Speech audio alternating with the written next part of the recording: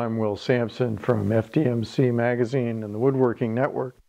We're in the shop today to talk about a couple of new air sanders, and let's talk about pneumatic sanding in general.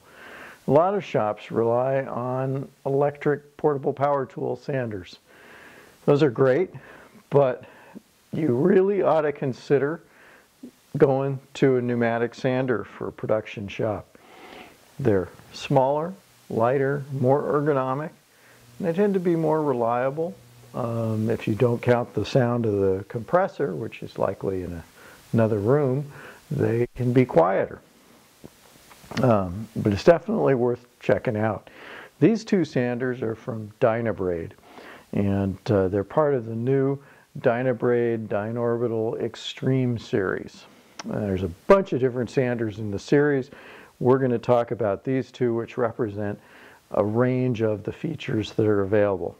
For example, this is the model X51V, and I'll zoom in here so that you can see it a little bit better.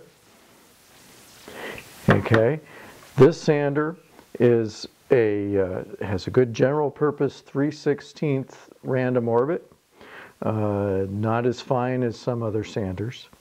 Has 12,000 RPM, and it has vacuum attachment. And it's a really nice vacuum attachment. This part screws into here, and then this is a hose adapter that'll adapt to just about any hose that you've got. One of the really cool things on this is the vacuum works with these Dynabrade pads, and I'm going to zoom in just a little bit more even on this. And you can see it has this kind of a swirl pattern on it. The idea here is that it pushes the sanding dust toward the center for maximum evacuation of the sanding. Now the other sander that we have here is the X52. This is, you can see these are very similar.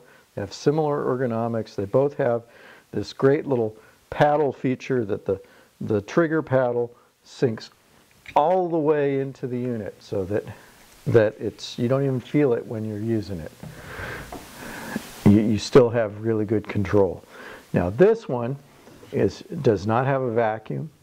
It also is a finer orbit. It's a 3/32 orbit, so that's really for fine sanding, and it does not have the vacuum on it. So this is fairly basic, but this would be a great sander for detail work and fine sanding. The other thing that we're going to plug these in and give them a try. This is the special Dynabrade hookup that's really nice with a push button feature here, and hooks on really well. I'll give it a try. Oh, one word about technique as I'm hooking up the vacuum to this one. To random orbit sanders, the whole point of a random orbit sander is to not have swirls on the surface. But if you use the wrong technique, you'll still get some swirls. And the best way I always remember with the technique is on is on and off is off. In other words, you start the unit with it on the surface, and you stop the unit, you turn it off with it off the surface. So let's try it out here. Let me put on my ear protection and turn on our vacuum.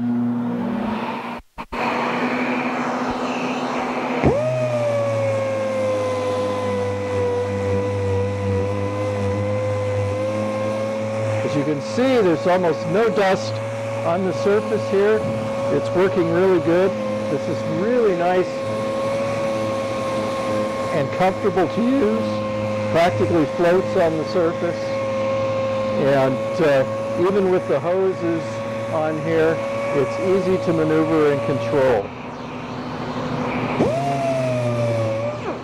So on is on, off is off. Okay. Now I'm going to turn the vacuum off.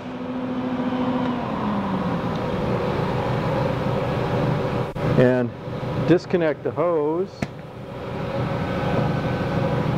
and try the fine sander.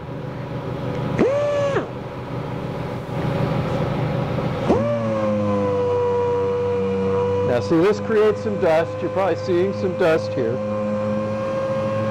But you have really good control, and it works great on, you know, this project is a vanity that we're repurposing as or it's a buffet that we're repurposing as a vanity for a bathroom. And we found out that underneath this terrible faux grain paint, there was walnut veneer. So this works great for sanding the delicate veneer.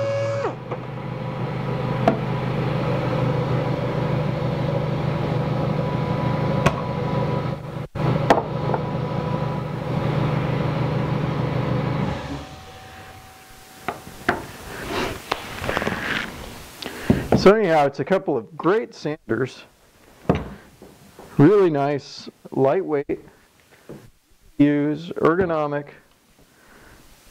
worth checking out. It's from Dynabrade. Another thing about them is they're made in the USA, so if it's important to you to support our North American manufacturers, there's a company that you can check out. Dynabrade Dynorbital Extreme series. That's what we've got for today. If you want to see more tool reviews and the latest in woodworking industry news, go to our website, woodworkingnetwork.com, or look in the pages of our magazine, FDMC. Thanks for watching.